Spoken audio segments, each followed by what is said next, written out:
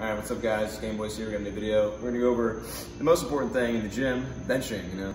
No one cares about squats or deadlifts, it's all about benching. Everyone cares about benching. But we're gonna be talking about the correct form and things you may be doing wrong, pros and cons of benching. Well, not really the pros and cons of benching, but like just certain tips to help you guys bench better because until recently I told Quentin he needs to arch his back because apparently he never did it, which is a huge mistake. So that's gonna be our first thing we're gonna talk about. Alright, so like I just said, we're gonna talk about the arch first. Literally the most important thing of your bench besides your hand placement. So, I know I have really pale legs and they're really small and this is not a good angle, but what you're gonna do, instead of benching with your back flat like this, is first off, it's a lot harder. As you can see, I'll show you, you have to go a lot farther, all the way down there. Plus your shoulder blades are like all messed up and your shoulders will rotate not in the right way. So what you're gonna do is arch your back. So you want to press your shoulder blades back into the bench and depress your scapula and make a strong base off of it. And then with your arch, you have a lot more power and you only have to go a shorter range of distance because you're arched up like a couple inches off the bench. So yeah, the arch really helps. Plus it won't mess up your shoulders, it's easier to get it up, you get more weight up, and it's just safer all around. So tip number 2 is your hand placement. Yeah, we just talked about the arch, now we're talking about hand placement. So a lot of people bench with different hand placements, so it's kind of up to preference, but usually I don't really see much bars with 2 of these rings, but usually there's just one. And I go pinky on the ring.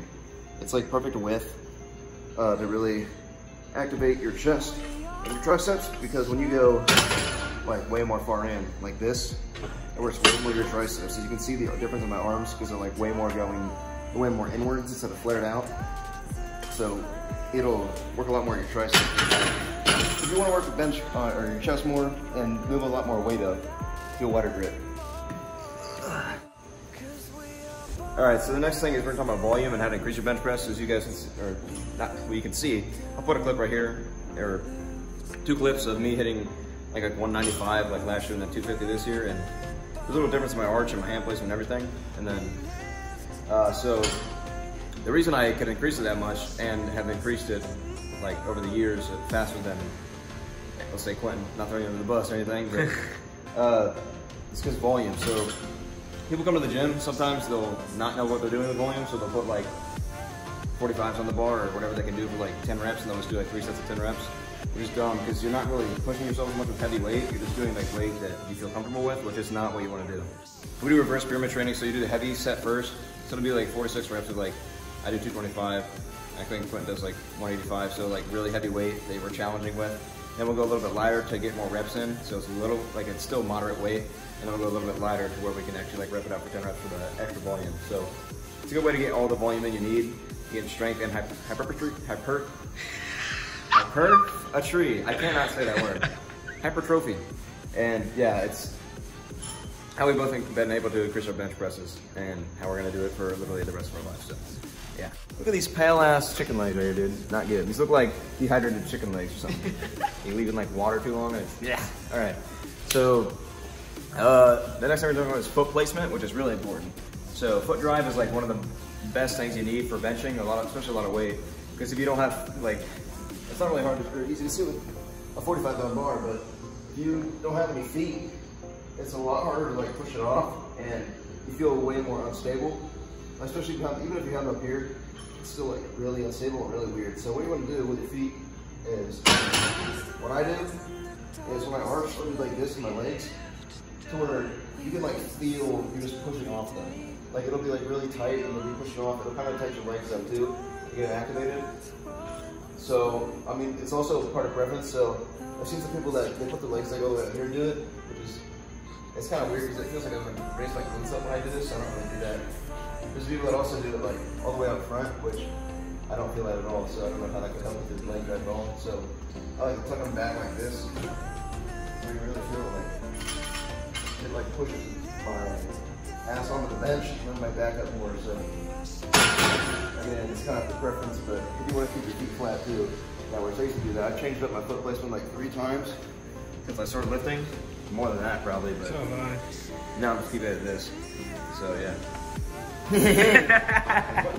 So here's a clip of me doing 155 last year, January 2019, and you can clearly see that my back is completely not arched at all. I just completely have a flat surface.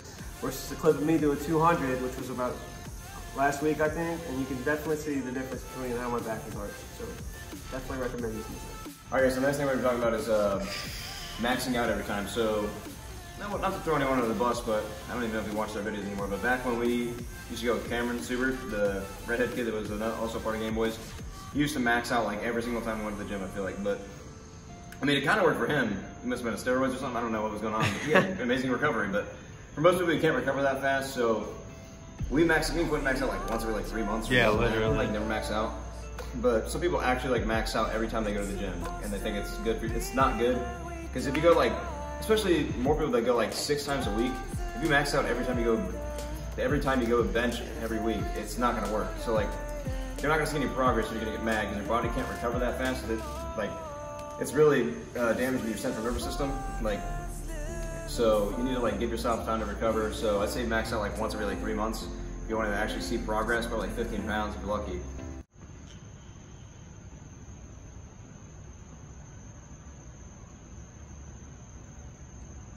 Oh, sorry, dude, shit.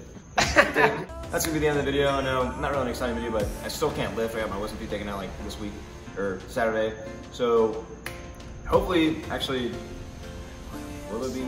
Yeah, next video will definitely be a working out video. Might actually be on a brand new camera that hasn't been announced yet, but may have gotten a camera, who knows, maybe not. Maybe we did, maybe we didn't. But, yeah.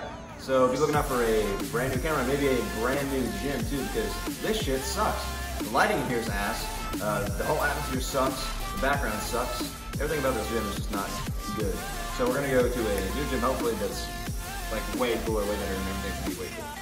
So yeah, you guys enjoyed the video. Please leave a like, comment, subscribe. We'll see you next.